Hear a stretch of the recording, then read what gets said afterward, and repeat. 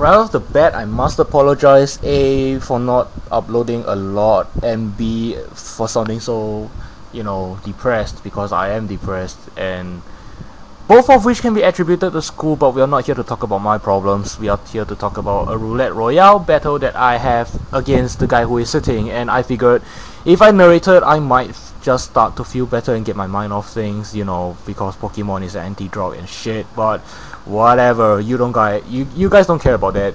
So look at his team, he's got a lot of physical sweepers. I mean, it's pretty much entirely physical sweepers. It's pretty much what he told me over Skype before we had this battle, because we were like trying to be cute and giving each other hints as to what we got. And well, I don't have a water resist that I would really like to use. I have two, one being a level 98 Snivy, because I still want my Snivy to evolve, damn it. Level 100 and not evolve is just too cruel. And I have a level 50 Kyogre because it's a Uber, and all Ubers have to be at level 50 for Roulette Royales. I don't know, I suppose I'm not really in a position to say like if that's stupid or not, but whatever. He's gonna lead with that hey there, and I am going to lead with my Onigiri, and I have no idea what his name means, because this is the guy who is sitting. When does his nicknames ever make sense or is ever self-explanatory? I mean, my Onigiri is so self-explanatory and like, obvious and shit that I don't even have to explain it. So I'm gonna send out my physical wall, because I just sort of decided to make my Unphasant a physical wall after he told me his entire team was like physical, or at least a lot of his guys are.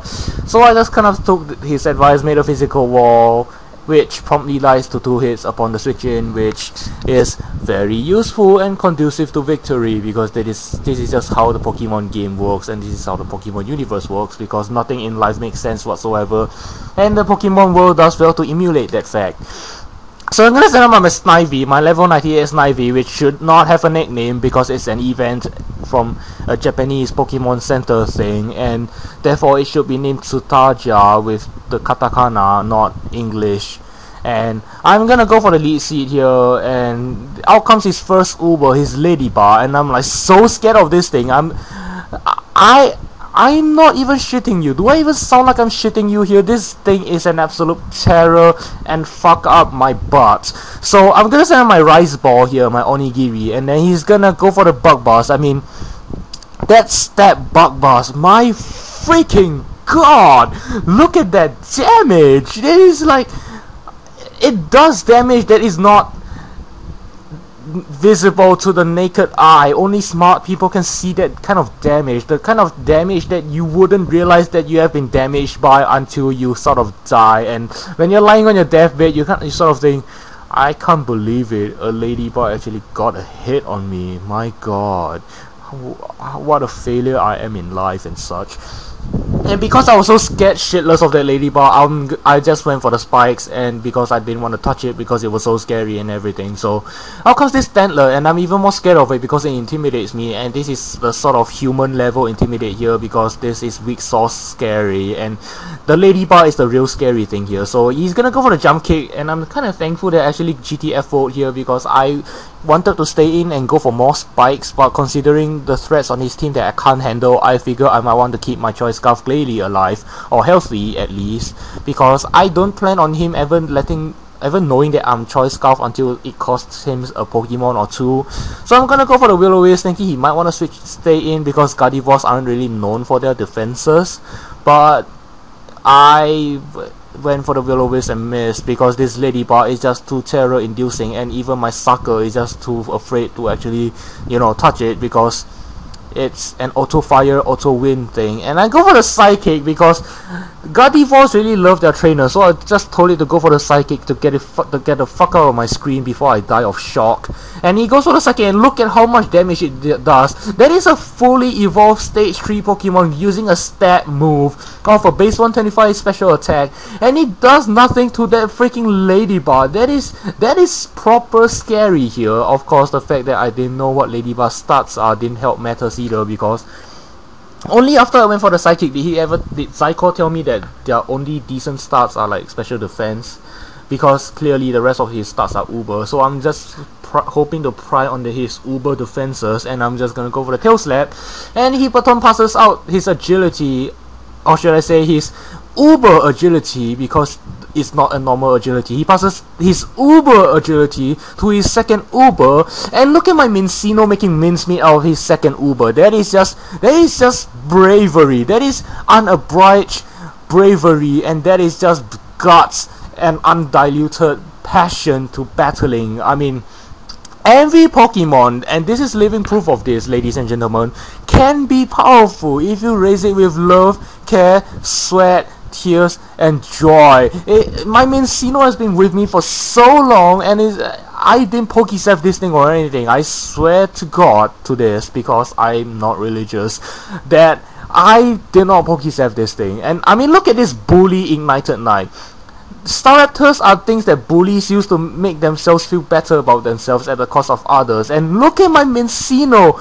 My Mincino lived ahead from that bully Pokemon Staraptor, which is VL, whereas my Mincino is considered by the nerds as nowhere near good enough to be classified as anything. And I am going to go for the U-turn because I'm stupid. Because, well, I thought if he wanted to go for the agility or something, that I could U-turn out. Not agility, but just otherwise set up. Because if he actually wanted to set up, I could U-turn and go out to my Choice Scarf Glalie, review that I'm Choice Scarf, and Ice Fang him to death. But clearly that's not what happens, and I'm gonna send out my sucker, falling in love again, cause you love her.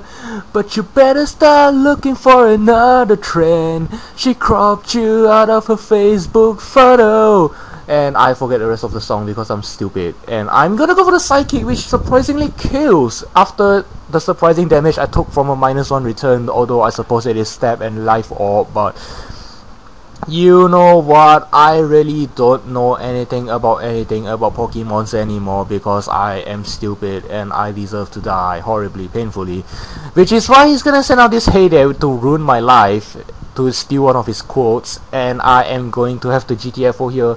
Sort of ballsy to predict, because he knows that I have a Glalie right about now, and he might just go for the Waterfall. So I'm just gonna go out to my Snivy, but he also knows that I have a Snivy, and he might just go for a Waterfall. So at this point it's pretty much a guessing game right now, though I'm not really sure if he gets Ice Fang or any other useful ice moves to, like, you know, hit a Snivy with. So I suppose I made the right choice there. So I'm just gonna go for the lead scene. Of course he's not gonna stay in, because by the damage he dealt to my Unpheasant, I'm pretty much already thinking that he is Choice Bender, therefore he wouldn't want to stay in. Now I go for the lead scene on this Uber, which is probably my only feasible way of damaging this God Almighty Arceus beating, Mewtwo thrashing, Magikarp annihilating thing, because I'm just that terrified of it. And he's gonna go for the Silver Wind, and he was trying to pull a Nick here to get da boost, and he doesn't get da boost because +6 is just too cheap for a god, and God values fairness and integrity above all else, therefore he doesn't get the boost, or I should say da boost. And as a show of respect, I go for the spikes here, and he gets da boost of da boost, the boosting move.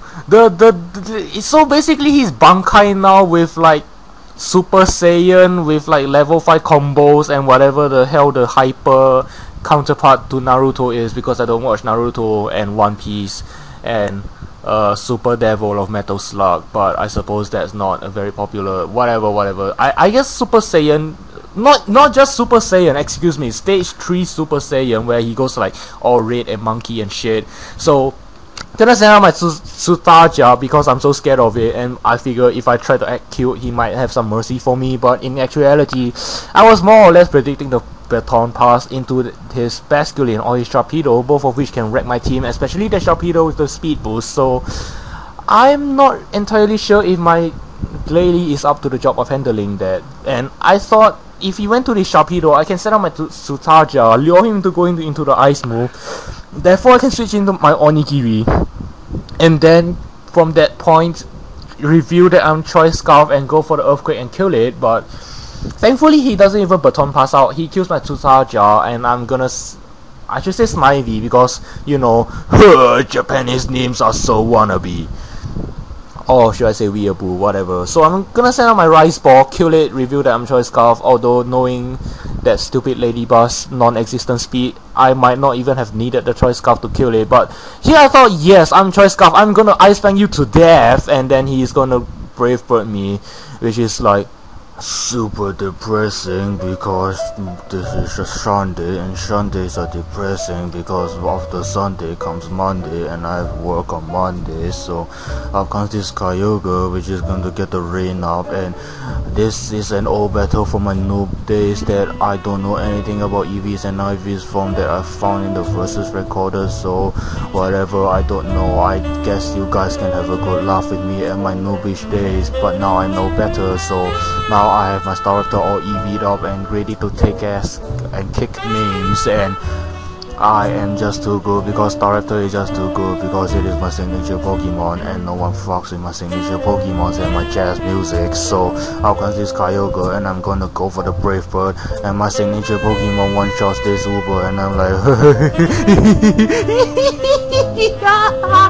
what am I even watching? I mean, what the fuck am I even watching? Because you know, this shit is just too good to be true. So out comes this Mencino and I'm gonna eat it for breakfast, lunch and dinner, shit it out again, and eat it for breakfast, lunch and dinner all over again. And I know this isn't a very good impression, but you know what, whatever, I guess I'm just not man enough for that deep voice. So look at my Mencino. My Mencino raised with love, care, concern and everything, goes for the tail slap and almost kills this Sharpedo, which is fully evolved, and I'm not even fully evolved, and I'm going to get my ass kicked right now. So thankfully this will suffice for like a makeshift narration. I know it's not as good as my normal ones. Hell, maybe it is, I don't know, you be the judge of that. I'm running out of time to speak, so good game and goodbye, and thanks for watching.